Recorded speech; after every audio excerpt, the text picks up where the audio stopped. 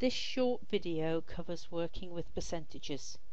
To make sure there's no conflict with any assignments or assessments you may be asked to do, the examples are not IT based, but the principles are exactly the same. First, we're going to calculate a simple percentage. 500 people were surveyed about their spending over the holidays.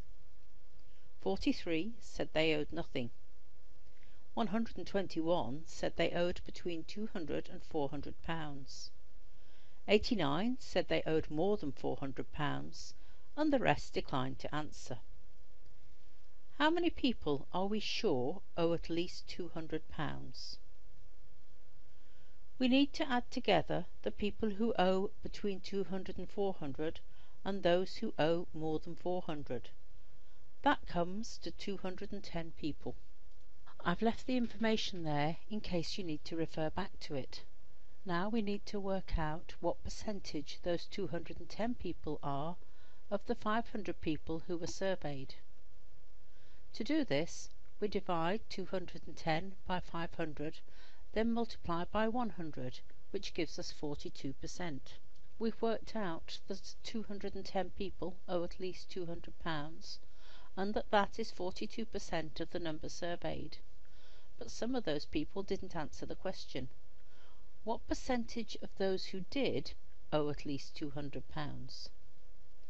To work this out, we still use our 210 people who owe over £200, but this time we divide it by the total number of people who answered the question.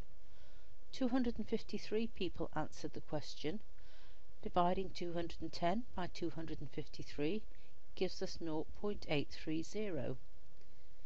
If we multiply that by 100 to get a percentage, we end up with 83%.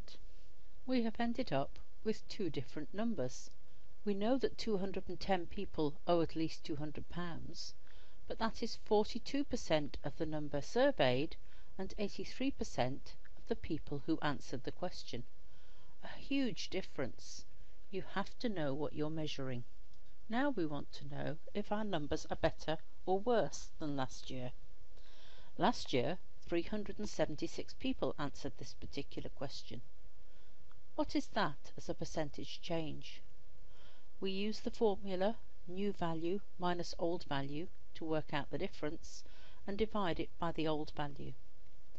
In this case, it's 253 minus 376 divided by 376.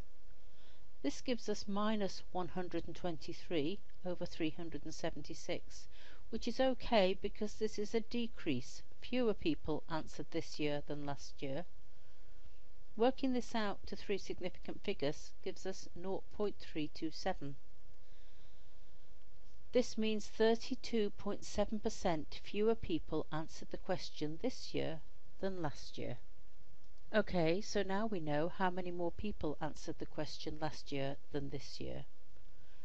We now want to work out how big the change is between the percentage of people owing over £200 last year and the percentage owing over £200 this year, based on the number of people who answered the question.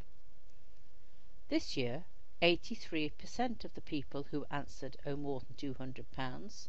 Last year, 62% of the people who answered owed more than £200. It's an increase, but how big? This year, 83% of the people who answered the question owe more than £200. Last year, it was only 62%. We need to work out the difference, and to do that, we simply take one number away from the other. 83% minus 62% equals 21%. An extra 21% of the people surveyed owe more than £200 this year compared with last year. That is an increase of 21 percentage points. We have already worked out that there has been an increase of 21 percentage points in the number of people who answered and who owe more than £200 this year compared to last year.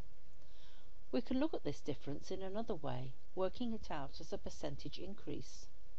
We use the same formula as before, taking the old value from the new value to give us the increase, and dividing it by the old value to give us the percentage change.